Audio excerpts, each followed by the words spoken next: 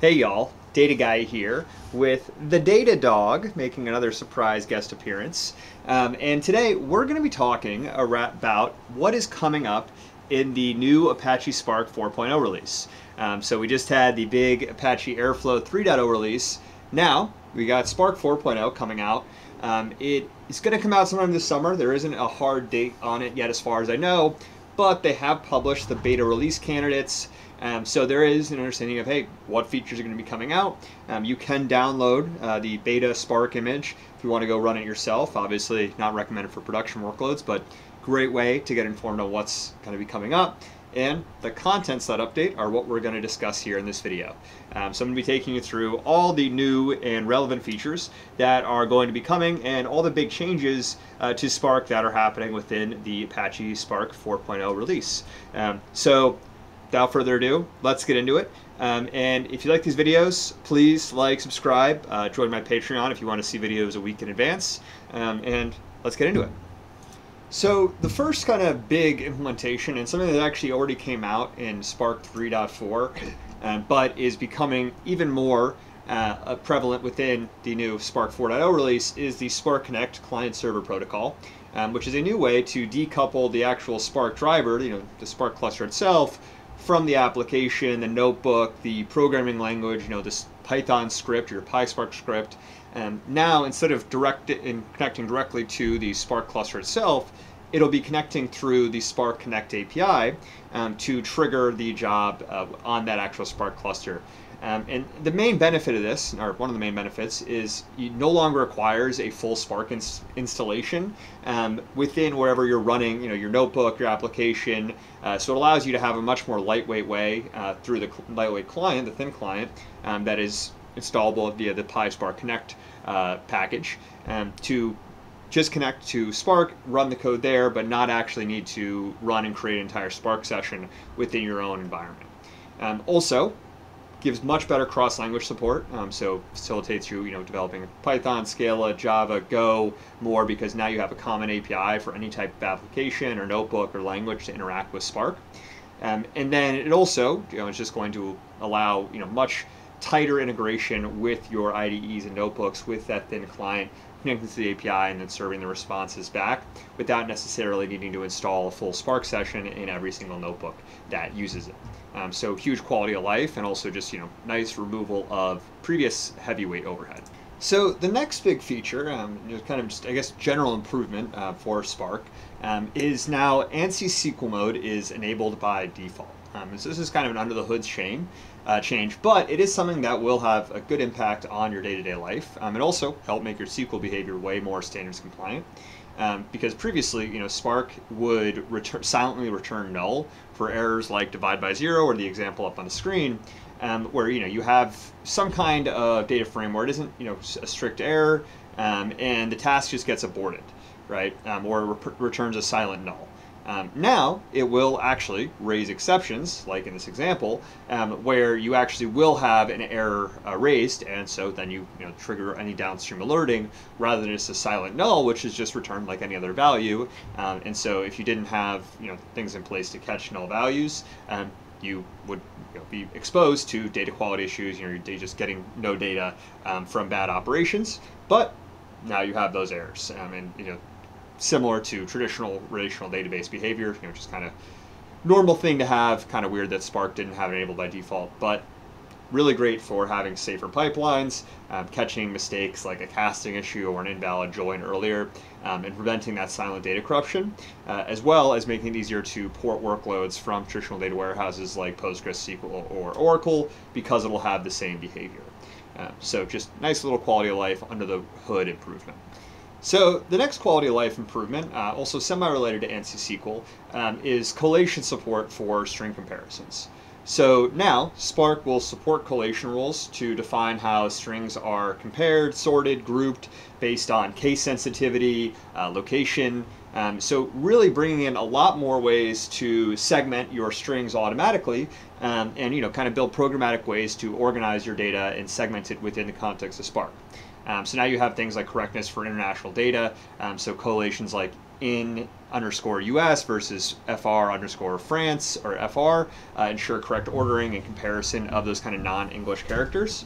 And then also case sensitivity options, setting all to lower or upper, or case insensitive comparisons and joins, filters, group bys explicitly, giving you a lot more tools in the toolbox to handle these kind of situations and the obvious variation that comes with raw data. And also, you can specify these collations at the column or expression level, so you have really fine-grained behavior in how you're defining their SQL expressions. So just really great for giving you more ways to sort your data and do it in efficient programmatic ways, because that's the best way to do it. Now, the next big release is actually kind of a copycat move by Spark, inspired by Snowflake, which, no blame to them, the best copy, which is introducing the variant data type. And the variant data type is a schema-less column type that will support semi-structured JSON-like data natively. So previously in Spark, you had to handle JSON data as a string, versus now, kind of almost like a MongoDB style, you have a schema-less column type where you can just store raw JSON, semi-structured JSON data, and this gives you the option to have a flexible schema which stores structured and nested data in the same column. So you can have JSON nested data and regular data within the same column without needing to have a defined schema for that JSON data up front. It also really helps improve processing times. It's going to be much more efficient at parsing because now you have an optimized internal representation of this data type that will avoid the performance penalties that happen when you're using JSON through a string data type. And it will be really great for your ingestion layer, as you can imagine, where, data lakehouse scenarios, you're ingesting inconsistent structures from APIs or Kafka. Really easy way to store that now without needing to convert it to a string, and just introducing a lot of extra parsing and processing time for no real benefit there. So now the next thing I want to talk about is really a set of just kind of big advancements within PySpark, and that were released or being released in tandem with Spark 4.0. And number one, first big one is array-powered user-defined functions. So you can now actually, or arrow-powered, sorry, UDF functions. So you can actually use Apache Arrow to dramatically speed up your Python UDF execution. So nice little synergy between Apache projects there. You also have the option to now write Python data sources, so readers and writers in Python, not just Java or Scala.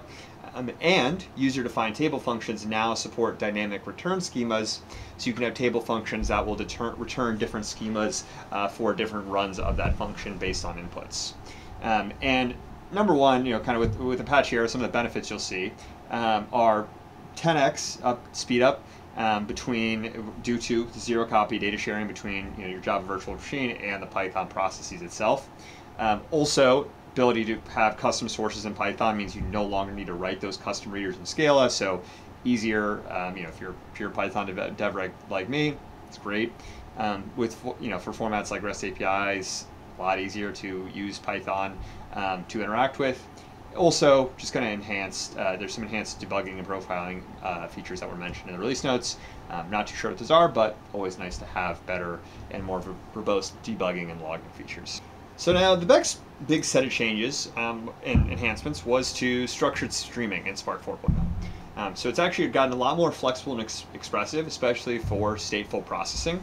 Where now you can have things like flat map operations and arbitrary stateful processing, where you can create custom state logic like sliding windows or ML feature accumulators that run over the stream.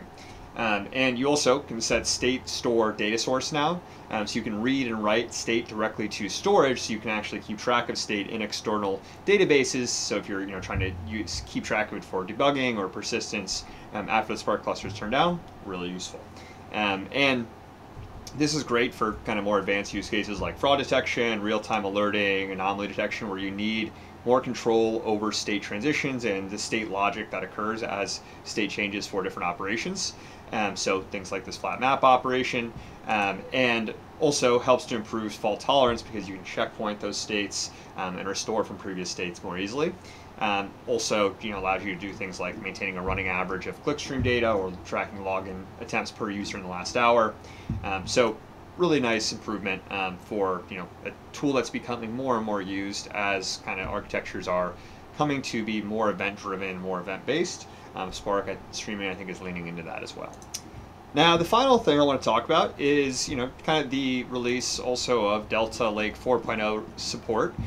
So Spark was going to include deep support, or 4.0, for Delta Lake 4.0. So really enhancing the transactional capabilities of Lakehouse architectures. Again, as Lakehouse architectures move more towards that event-based transactional approach. And so obviously, pairing with Delta Lake, it's the most common catalog and kind of tool for Lakehouse running next to Spark, is improved reliability, with faster metadata management, checkpointing, just kind of a deep first-class integration there, the ability to roll back to previous versions of that Delta Lake. So great if you had a Spark operation that went wrong and it had created some orphaned bad data and you want to roll back before you ran that. Good for you. And then also unified streaming and batch, so really having kind of true stream batch unification for ingestion and queries, supported by both tools now.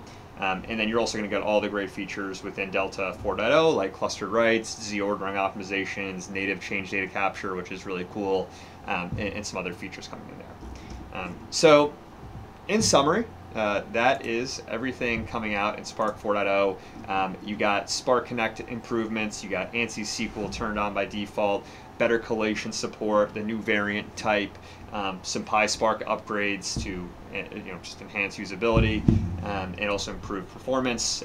Same thing with structured streaming, big improvements there, and also the ability to improve and customize the stateful logic applied. Also, under the hood, there were some performance improvements. I'm not super in the weeds on those, but Spark is now going to run better natively. And then finally, deep integration with Delta Lake 4.0 for better performance and reliability when running it, and kind of in that Lakehouse configuration, which is becoming more popular as well. So that is everything I had to talk about today in relation to Spark 4.0. I hope you enjoyed this video. I hope you have a great rest of your day. Data Guy out.